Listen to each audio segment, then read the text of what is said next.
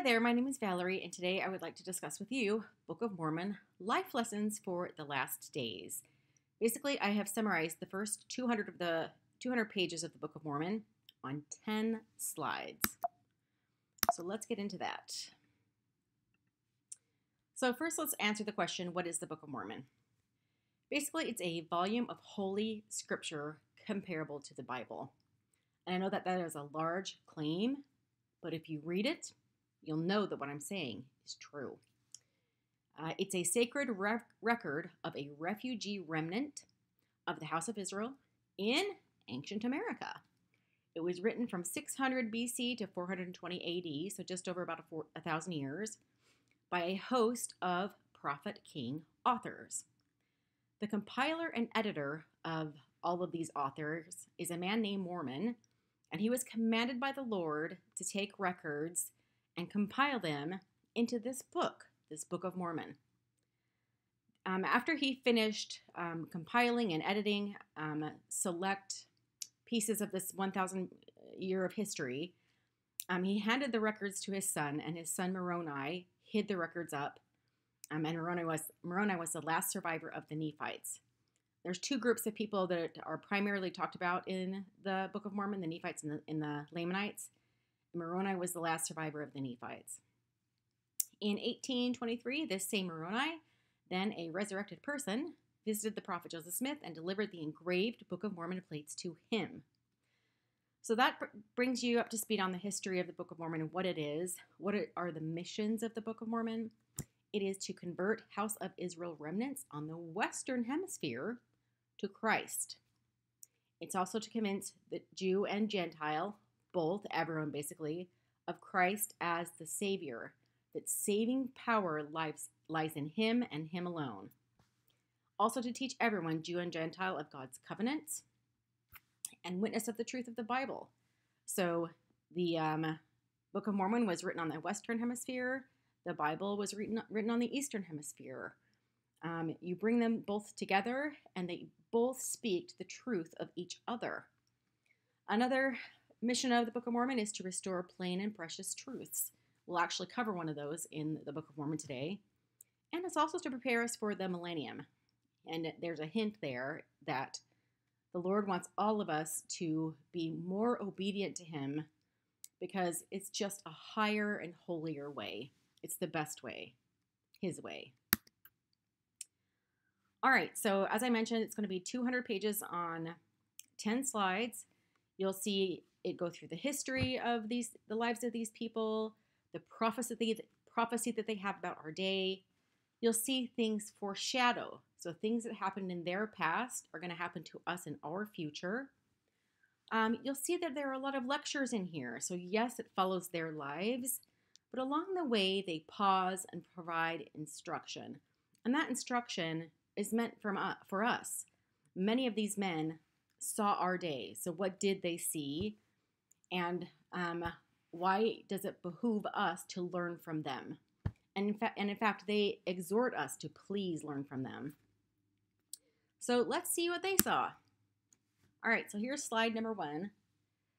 So we start out in 1 Nephi chapters 1 through 11.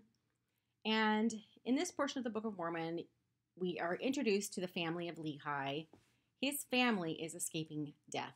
They are leaving Jerusalem, which is their home, and they went into the wilderness, living in tents with what they could carry, and they brought their scriptures in addition to their provisions. Don't leave home without your scriptures.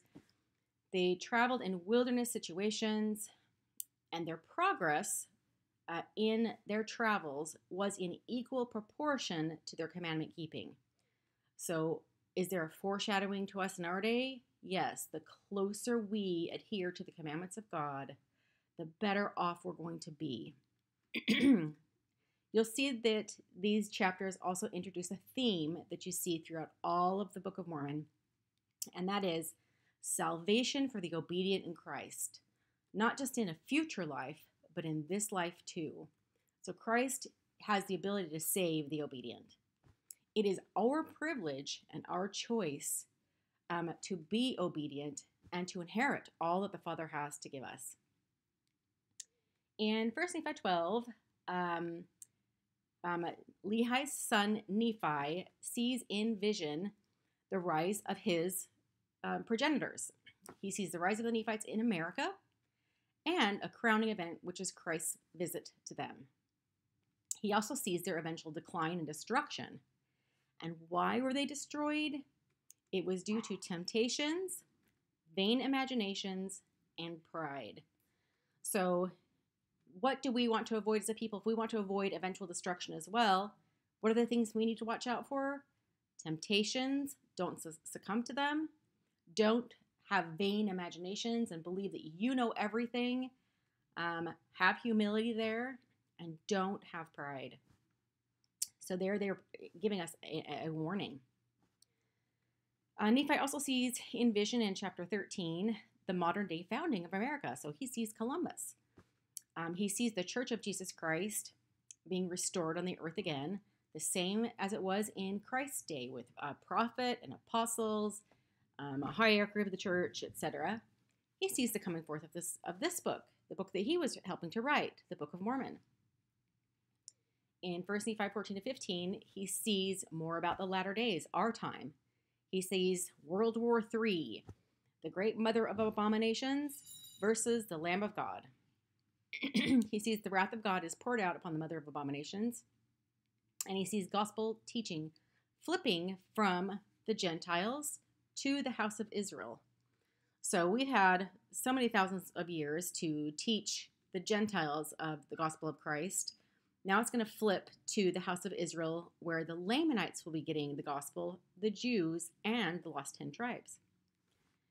In chapters 16 to 19 of 1 Nephi, we see their lives, their refugee life in the wilderness, marriages, births, deaths, afflictions of hunger, thirst, fatigue, walking around with murmurers, shipbuilding, and ocean travels. And, I think that they're sharing this refugee story with us because there's so many people in the world today who are refugees. I think there are about 82 million of them right now. And I'm certain there are only going to be more because of just things that are happening in the world. So we can relate to them. I also think it's foreshadowing. In 1 Nephi 20, Nephi quotes Isaiah. Nephi did see our day, and he basically warns us, House of Israel, flee Babylon. Don't follow the ways of the world. Cling to Christ. His way is the only way. It is the best way. In 1 Nephi 21, again, he is looking forward to our day. He sees the lost 10 tribes returning and saving the saints from the mother of abominations. And these things have not happened yet, so he's letting us know that it is going to happen. He sees God's arm is bared, that all flesh will know that the saints were delivered by God. He sees the house of Israel, Jew and Gentiles, gathered to their lands of their inheritance. And he sees the mother of abominations and her minions war among themselves and destroy each other. In chapter 22 of 1 Nephi, again, Nephi sees the latter days. And you'll see at the very beginning of the Book of Mormon, Nephi just stuffs these first several chapters with just so much information about our day. He just did not want us to miss these very important things, which is so kind and good of him. So he interprets Isaiah. Israel will be scattered among all nations. He sees that. And they'll be confounded about Christ. Who is he? Is he the Savior or not? They'll be nursed by Christians, which I think are missionaries and other people, and the Lord, who will bring them out of captivity, obscurity, and darkness by informing them of Christ as the Savior and gathering them to the lands of their inheritance. They will know that Christ is the mighty one of Israel. All the wicked churches, and yes, those two words go together. There are wicked churches out there, and all who fight against Zion shall be destroyed. He sees the end of the world, the millennium, Christ reigning, and he provides us with some instruction to be safe in the end times, repent, change, cling to the Savior. He is the source of salvation. In 2 Nephi chapter 1, we learn more about the latter days. Remember what the Lord has done for you, bringing you out of your Jerusalem, or whatever that land of death was for you. For them, it was Jerusalem, to your land of promise. And for them, the Lord brought them from Jerusalem onto a ship over to the Americas, and that became their land of promise, their land of life. He's also shown that no one comes into America save they are brought by the hand of the Lord. So if you are in America, you were brought here by the hand of the Lord. If you serve him, it's your land of liberty. Otherwise, it's scattering, loss of possessions, smiting, and captivity. So this is a promised land, and if we are brought here, there is an expectation placed upon our heads that we will serve him. And if we serve him, it's going to be our land of liberty. Otherwise, that's going to be our future. So save yourselves with the armor of righteousness. In 2 Nephi 2-4, Lehi blesses his children and dies. And we see a prophecy about the coming forth of Joseph Smith, the Book of Mormon, and the restoration of Israel. In 2 Nephi 5, we see a division within Lehi's family. So his oldest son, Laman, and Lemuel, which are kind of more of the wicked brothers. And then, of course, there's Nephi, who is the righteous brother. Nephi and those who are like-minded with him, they flee from those wicked brothers, and they separate into two groups that, back and forth in the Book of Mormon. From this point forward, you see that the Nephites in general are the believers of Christ, and Laman and Lemuel are the unbelievers. And you see that the believers flourish consistently, and that the unbelievers are cursed consistently. And is that a foreshadowing for all of us in our time? Absolutely. There's a lesson to be learned there. And we'll see this over and over again in the Book of Mormon. In 2 Nephi 6, we see the latter days. Jacob sees our day. Now Jacob is Nephi's younger brother. And Jacob quotes Isaiah. He sees the house of Israel is eventually restored. He sees the righteous waiting for the coming of Christ. They are not destroyed, and they are not ashamed. The wicked, on the other hand, are destroyed by fire, tempest, earthquakes, bloodshed, pestilence, and famine. So, as we in the last days move closer to the coming of Christ, there are lots of things in the latter days that are prophesied about that don't look fun. It looks like there's going to be a lot of things to wade through. But Jacob just wants us to know that if you wait for the coming of Christ, you will not be ashamed. The wicked are the ones who need to worry. So just don't be wicked. On this slide, you see latter days, all the way through. And again, they just want to teach us about our times. They want to sear these things into our brain.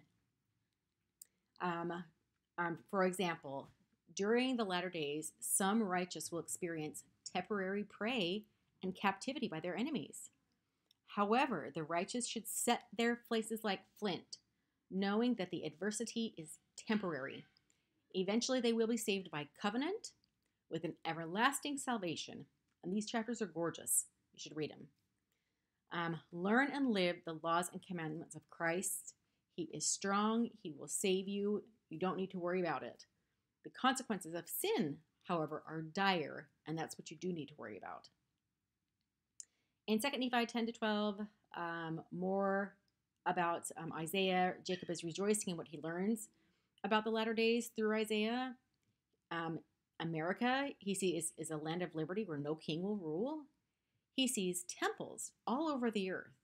And today I think we have about 170 working temples with about 250 total, both planned as well as in operation. And he sees these temples all over the globe. It must have been so exciting for him. He sees the gathering of Israel in these scriptures. He learns about the second coming of Christ, the end of war, the millennium. And he just rejoiced in what he learned about this most exciting time in history, or in the future. And for us, it'll be the future for us too. Both Nephi and Jacob saw Christ. So these are very holy men who have authority and know what they're talking about. In 2 Nephi 13-14, more about the latter days, the abomination of desolations with protections withdrawn before the second coming of Christ, war, famine, captivity, death. These are all very ugly things that are going to be in the future. Some people are experiencing them now. He sees a time where women will outnumber men 7-1. due to war deaths. I mean, that's just going to be such a difficult time. The obedient will escape the judgments in general that fall upon the wicked. So the Lord's arm is mighty to save. We need to rely on his arm during this time. Zion camps and people will be protected. In 2 Nephi 15 to 16, there's history and foreshadowing of the abomination of desolation, the restoration of Christ's church as a gathering ensign to the earth. This is the standard. The Lord has revealed his gospel in these days with the prophet, 12 apostles, etc. And that's the standard he wants the world to rise to. There it also talks about the coming forth of the Book of Mormon and the gathering of Israel again. In 2 Nephi 17 to 24, Nephi sees the birth of Christ. We're told to fear God, not the world. The wicked will be destroyed, and Babylon will fall at the second coming of Christ. Christ will rule the world with justice, government, and peace, and be praised in the millennium. So in this time, in the millennium, he won't be put up nailed upon a cross anymore. He will be praised and worshipped in the millennium. The fate of the wicked, they will not rise, will not possess the land, or fill the world with cities anymore, but will be utterly swept off the earth. And we learn this lesson over and over. Satan has nothing good for you. The only person who has anything good for you is Christ. He is the one to whom you should come. 2 Nephi 25, Nephi writes the things of Isaiah because he knows the judgments of God coming upon the latter-day Gentiles and Jews. He writes for our benefit, to convince us of the true Messiah. In addition to seeing the latter days, Nephi sees the entire history of his people, from the rise and fall of the Nephites, including Christ's visit to them, which was a highlight, and it is a highlight of the Book of Mormon, to them receiving the Book of Mormon in the latter days. Nephi remarks on the evil churches of our day and contrasts them to Christ. In 2 Nephi 27, in the last days the world will be drunk with evil and shall be visited with thunder, earthquake, a great noise, storm, tempest, and a flame of devouring fire. Nations that fight against Zion shall fail. So which party and camp should you be in? Zion camp. The Lord will give the saints the currently sealed portion of the Book of Mormon in his own due time. And there are also additional details of the millennium in chapter 27. And I can't wait for that currently sealed portion of the Book of Mormon. That's going to be awesome. In 2 Nephi 28, we see more details about the wickedness of today's corrupt and misleading churches. Those who preach false doctrines and pervert the right way of the Lord shall be thrust down to hell. So for those preachers who know that they're teaching false things or misleading things to their congregations, you're not going to escape the wrath of God. You know, he's coming for you. Well, I shouldn't say he's coming for you. That's not correct. But you'll be thrust down to hell for your actions. And he also has a special warning to those people who outsource their religion. In other words, you just go and listen to the preacher. You don't study things for yourself. Those who trust these false teachers over the scriptures that God has provided to you are cursed. You will be led astray by them, and you'll be judged for those actions, judged according to your works, and damned at judgment day. So it's just a good warning for us all. In 2 Nephi 29, many Gentiles will reject the Book of Mormon. They will murmur and fight against it, saying, "We have a Bible. We don't need any more Bible. God gave us gave us one." And you know, you have to think about the logic of that. I mean, if Christ were to come and visit you in your home today, would you tell him, "Oh, thanks, but I got this. I don't need to learn anything from you. Everything I ever needed to know is in the Bible"? No, I bet you'd have some additional questions to ask him. And that's what the Lord does when he gives us additional scripture. He has things to teach us, and we just need to be humble enough to read them and pray about them. Eventually, we'll have the scriptures of the lost tribes of Israel, in addition to the Bible and the Book of Mormon and the currently sealed portion of the Book of Mormon. In 2 Nephi 30, the gospel of Christ will be restored and brought to the world by the Gentiles. And Christ will destroy the wicked and reign in righteousness in the millennium. Lots and lots of stuff about the latter days. In 2 Nephi 31-33, in all things, Christ was obedient to the Father, including being baptized and enduring to the end. And we need to do the same. Obedience to Christ's laws is essential. We need to do the things that Christ did and become like him. We need to feast on the words of Christ. They will tell us all things that we should do. And I like the word feasting there. Like, we should be devouring these things and studying them and finding out how we can apply them in our lives.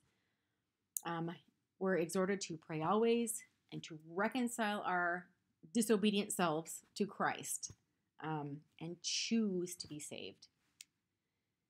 All right, in Jacob chapter 1, Jacob sets a good example. He labors diligently. He teaches the people. He attempts to persuade them to come into Christ so that their blood might not come upon his garments. He talks about the need to serve others, to be spotless at the last day. In Jacob chapter 2 and 3, he lectures at a temple and tells people some of the things they need to repent of. Repent of your lust for riches, your pride, and your arrogance, thinking that you are better than others. So I live in America, and I see this pride a lot among our people in terms of just pride and arrogance and, thinking you're better than others. He said, no, that's not the way to be. The way to be is to be equal with all. Share your abundance. Prioritize the kingdom of God over riches. Apparently in their day, they had trouble taking one wife only, and not having, and not desiring, and they wanted to have concubines. And basically he says, no, take one wife only. Don't have any concubines. That is not good. They needed to repent of that. Repent and save yourselves from the pains of hell, the awful consequences that await the wicked. And I think that's what's so loving about God is, because he is a God and he knows all things, he knows the paths to lead people in the most fertile valleys, if you will, of life, in this life and the next. And so he wants us to avoid those pains of hell and awful consequences. And all we need to do to walk in those fertile valleys is to obey his commandments. Jacob 4, seek not to counsel God, but to take counsel from his hand. The Spirit speaks of things as they really are and as they really will be. In Jacob chapter 5, we see the history, scattering and gathering of the children of Israel in allegory form. It's compared, that's compared to a vineyard. So Christ has done all for the world in trying to save his vineyard, or these children of Israel. The gospel has been restored for the last time. We are among the last laborers in the vineyard to help save the world, the souls of men. Ultimately, the good fruit will be saved, the bad fruit will be cast out and burned. Choose to be the good fruit.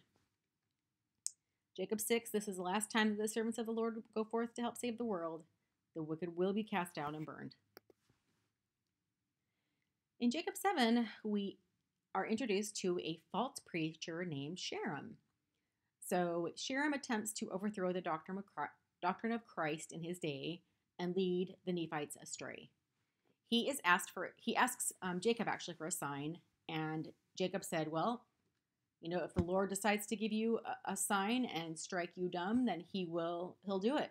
And he did. So Jarom was struck down.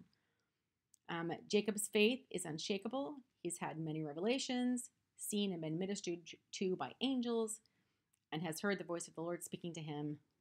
And it's a good chapter just to show the juxtaposition of somebody who attempts to be his own, to laud himself up and to raise himself above other people, saying that he is the only way. And that's not going to provide salvation. You contrast him to Jacob, who is humble and a servant and follows Christ and doesn't seek to become his own Christ, but is obedient to Christ. And you see the end result of both people, right? One is struck down. The other is nurtured by angels and has had the voice of the Lord speaking to him. We also learned some of the difficulties of refugee life in that chapter. In Enos chapter 1, we're introduced to a man named Enos. He prays mightily and gains a remission of his sins because of his faith in Christ. We learned that America is a holy land. The Lord promises salvation for the Lamanites in a future day, and the Book of Mormon is talked about coming forth. Enos shares his prophecies and testimony with his people and looks forward to his destiny in the eternities. That is what we should all be looking for. In the book of Jarom, the righteous Nephites win wars, and that's because they're righteous, and the bloodthirsty, murderous Lamanites lose wars because they're bloodthirsty and murderous. The word of the Lord is verified. Inasmuch or to the degree that you keep my commandments, you shall prosper in the land. So don't be surprised if the righteous, receive, win wars and have benefits, and the wicked don't. So in Omni, the book of Omni, there's a warning. A wicked segment of the Nephites are destroyed and swept off the land because they were wicked. Whereas righteous Nephites in that situation were spared because they were righteous. King Mosiah is warned in a dream to take his people and flee out of the land. They are led by the power of God and find and join the people of Zarahemla. So even in difficult situations, the Lord blesses you. And in this case, Mosiah was warned in a dream that things are going to happen. You need to take your people and flee. And he was able to do that, to escape the wrath of evil that was coming his way. At this point, Mormon. Now, Mormon is among one of the last Nephites. But he jumps in kind of off timeline because he's just read this book of Omni, where he's seen a wicked segment of the Nephites are destroyed. Well, he's at the very end of the Nephite civilization, and he has lived to see the destruction of his people. They were wicked, and they were swept off too. And I think he just jumps in here because the chapter that he just read just really hit his heart. He's lived to see the same thing. He basically jumps in and says, yep, the prophecies of the prophets, which we have been reading about thus far, have been fulfilled. Mormon prays that the records that he is helping to compile will be preserved, which has been fulfilled because we're reading them today. Then we jump back to King Mosiah and learn that false prophets, preachers, and teachers abounded in Mosiah's day, as did contentions and dissensions. That's exactly what's happening in our day. Tons of contentions and dissensions. And I think in America we have something like over 300 Christian denominations. So there have got to be some people out there who just aren't telling the truth. Another thing, in regards to those contentions and dissensions, what established peace in the land during that time? Well, the preaching of the Word of God established peace. That's how they dealt with their contentions and dissensions. The Word of God helped heal that nation. And in our nation right now, we are extremely suffering from contentions and dissensions. And what can heal us too? The Word of God. It can help us establish peace. In Mosiah chapter 1, we learn the importance of scriptures and education to know the mysteries of God and to keep the commandments always in front of our eyes. Don't rely on the traditions of men for the right way. Search the scriptures diligently and directly to profit thereby. And I might add, to make sure that you're not listening to preachers who will lead you astray. And if you follow them, you'll be damned. So read the words of God directly and profit thereby.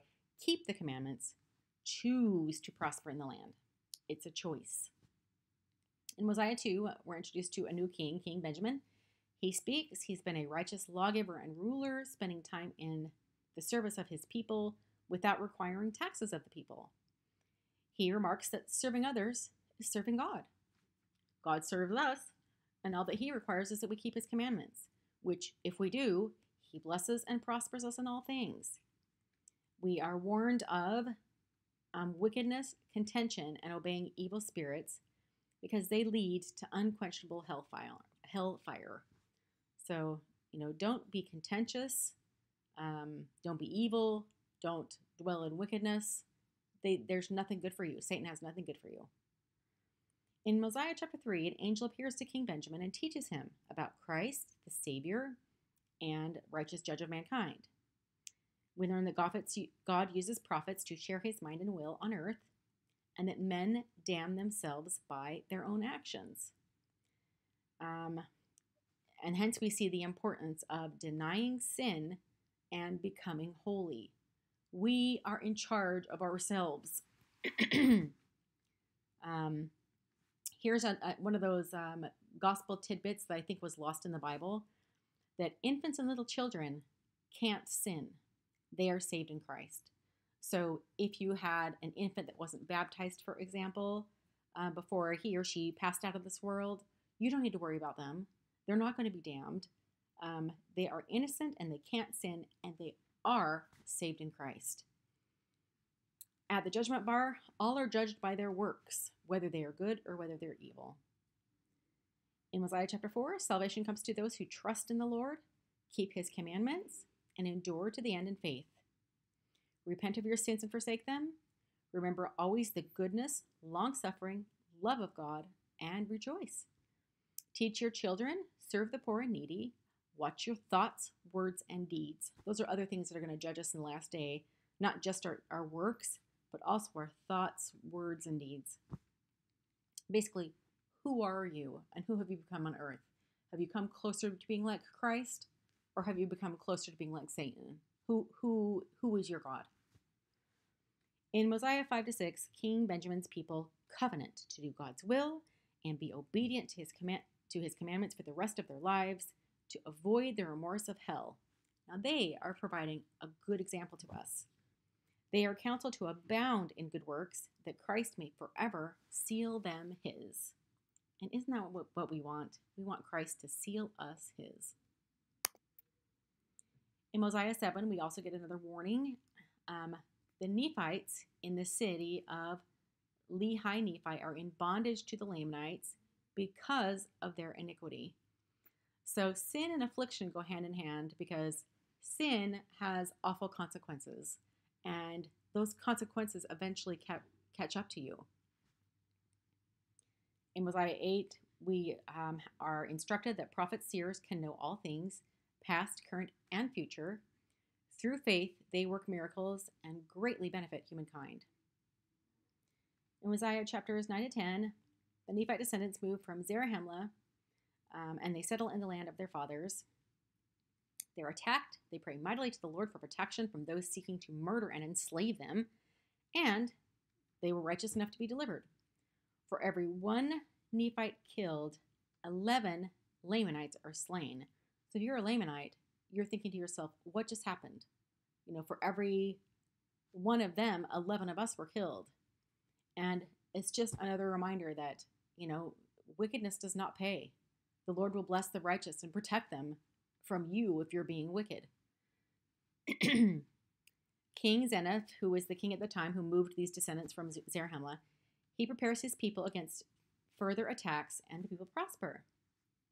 Years later, they are attacked again by the Lamanites, who are a fierce and angry people, and what do you know? They win the war again. And I think that we get these things over and over again, just so that they really sink in, that when it's our turn, where we're persecuted, or when we have things where the odds are stacked against us, not to worry. If we are obedient to the Lord, he is going to save us. He is mighty to save. Mosiah 11-16. Zeniff confers the kingdom to his son, Noah, which turns out to be a really bad thing, because Noah becomes extremely wicked. He changes the government. He installs taxes of the people at 20% to support himself, the lazy priests that he appoints, and collectively all of their wicked lifestyles. So the people labor exceedingly to support iniquity. Not only that, they don't boot him out. They believe his lies, they follow his bad example, and turn from righteousness to sin. And whenever that happens, I'm sure the heavens weep, because you're going to be losing protections, and there are going to be some consequences that are going to come your way. The Lord tells a prophet named Abinadi to command them to repent and keep the commandments. So Abinadi does, with beautiful sermons about Christ and the requirements of salvation. So worth reading. In Mosiah chapter 17, one of Noah's priests, and he was wicked. Alma used to be wicked, but he believes, and he writes the words of Abinadi. So he repents of, I guess, whatever he had been doing up to that point.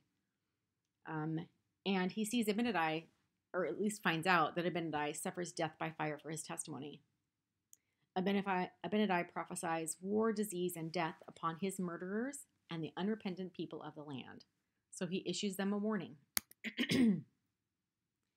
Meanwhile, Alma secretly goes among the people and starts teaching the words of Abinadi. He is successful in his missionary efforts. He baptizes about 400 or so people, and all of them together covenant to serve one another and to keep God's commandments. So even though Alma only has like this 400 plus group of people, among those 400 plus people, he serves as the leader to them and undoes the tax increases among his 400 person flock. His people faithfully support each other spiritually and temporally, which is interesting. Alma is warned by the Lord to flee with his people. Again, if you choose righteousness, the Lord helps to protect you. In Mosiah chapter 19, the Lamanites invade, and guess what? They enslave Noah's people, and they demand a 50% tribute. And you know what? All of that could have been avoided if the people would have just repented, but they didn't. So now they're enslaved, and 50% of everything they make goes to their enemies. King Noah is killed by fire, and Abinadi prophesied that whatever you do to me is going to happen to you, and that's exactly what happened. They killed him by fire, and then King Noah was also killed by fire. All right, in Mosiah 20, Limhi is the new king who replaces Noah. After 2 years, the Lamanites accuse Limhi's people of stealing some of their daughters, and they attack them in war. Limhi's people defeat the Lamanites, even though they were only half the size of the Lamanites. Now, why did they defeat the Lamanites? Maybe it wasn't because they were super, super righteous, but they were at least a little more righteous than the Lamanites were. So they were at least able to win the war. The words of Abinadi continue to be fulfilled. The people are smitten on every hand, economically, and hunted and killed in war. It's a horrible time. In chapter 21, slavery gets even worse. The Lamanites smite them, exercise authority over them, put heavy burdens on their backs, and drive them as cattle. The people of Limhi proactively go to war against the Lamanites 3 times, but they are defeated and slain. Many widows in the land mourn. The people are humbled, they submit to their enemies, there's no other choice, and they just pray mightily to God to help them. Things get slightly better until one day, Ammon, who's from the land of Zarahemla, he had been sent by his people to go find these people who had gone north, and nobody had heard from them ever since. So when Ammon arrives, people are so happy to see him because he knows the way back to Zarahemla. So the people, repentant people, covenant to serve God and keep his commandments, and they all study how to escape. Now you can just get a sense of the excitement and the good things that are coming their way, right? Because they covenanted to serve God and keep his commandments. In Mosiah chapter 22, Limhi's people exploit the Lamanites' wine bibbing by providing extra wine in their tribute packages, and they sneak out of the city after the Lamanite soldiers are drunk and asleep. They arrive in Zarahemla a free people.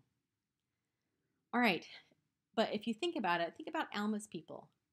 Alma's people, they were also from Noah's time, but they had repented, and so the Lord helped to save them.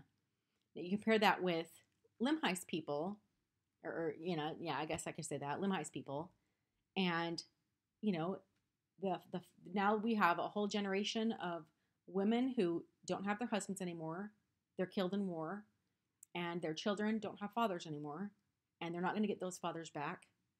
And so they're just consequences to being sin that are just dire.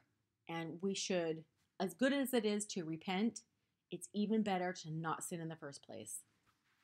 Sin has a heavy cost. Stay sin-free. All right, back to Alma's people in Mosiah chapter 23. So yes, Alma's people were warned by God to flee.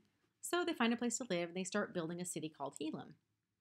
Alma refuses to be king among them. He exhorts the people not to trust their government to kings or their lives to false preachers, which is, 2 times good advice. But we also learn here that we can't just look at a person and say, oh, you're having bad things happen in your life. That means you must have a ton of sin. Because that's not how life works. And the Lord shows us that in Mosiah chapter 23. He says here that the Lord will try the patience, faith, and trust of his people. So he lets them have difficulties in life too. They're not completely immune from difficulty. Righteous people will have challenges. So while the Lamanites, remember they had just had tons of wine, they were asleep, they wake up, and Limhi's people are gone. So naturally they go out to search for them, and they get lost in the wilderness, naturally. Instead, they find wicked priests of King Noah. So when the Lamanites first arrived in the city during King Noah's reign, some of the wicked leaders decide to leave their families, and so they escape into the wilderness. And Amulon is one of those wicked priests. And Amulon and his bunch of wicked leaders had captured some Lamanite daughters and had basically, married them in the wilderness or just took them as their wives in the wilderness.